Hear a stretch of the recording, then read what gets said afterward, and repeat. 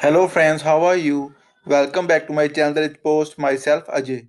Hope you all are doing good. So friends, in this working video, I'm going to show you React.js form with dynamic feeds and its validation. So friends, before showing you working demo, I must say please watch the video till the end and please subscribe my channel for latest React.js updates. So friends, here we go.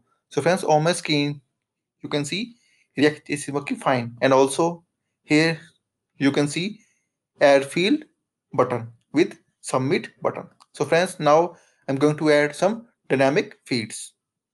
See friends, feeds are adding and I can delete them also. So friends, have you seen? It's working fine. So friends, now I will show you its validations.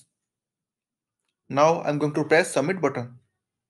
See friends, just amazing. And friends, now I will show you one good thing, that how I will get these fields value after submit the form. I will add name 1, name 2, name 3, last 1, last 2, and last 3. So friends, now I will show you my console.